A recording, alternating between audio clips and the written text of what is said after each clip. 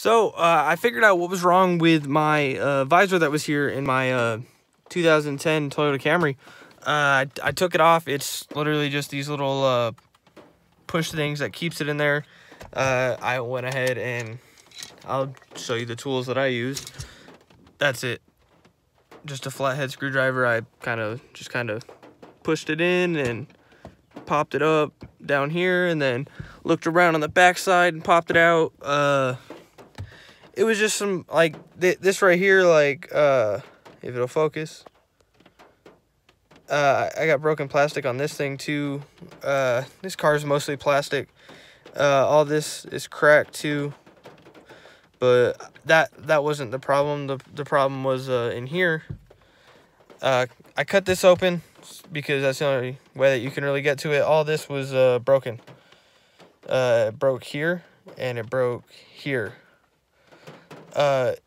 Now, if you face it like this, how it's supposed to go, you know, with the mirror on that side, you can pinch it back together with hands, or if you decide you want to use channel locks, I mean, you can, or pliers or anything, you can hold it together like that.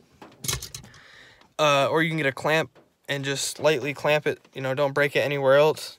And super glue it if you want to super glue it. Just be sure not to get it on this, because that's supposed to spin, you know.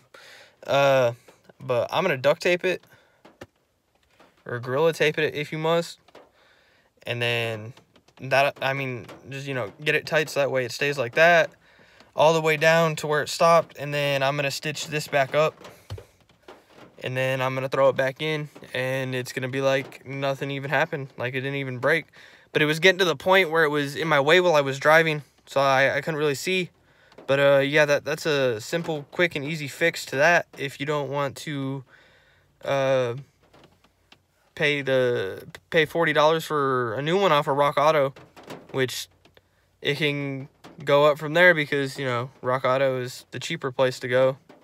At least in my opinion, that's where I went for a lot of other parts for the project car.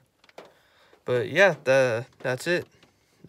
If this helped, like it and let me know if there's anything else that you need help or an opinion on.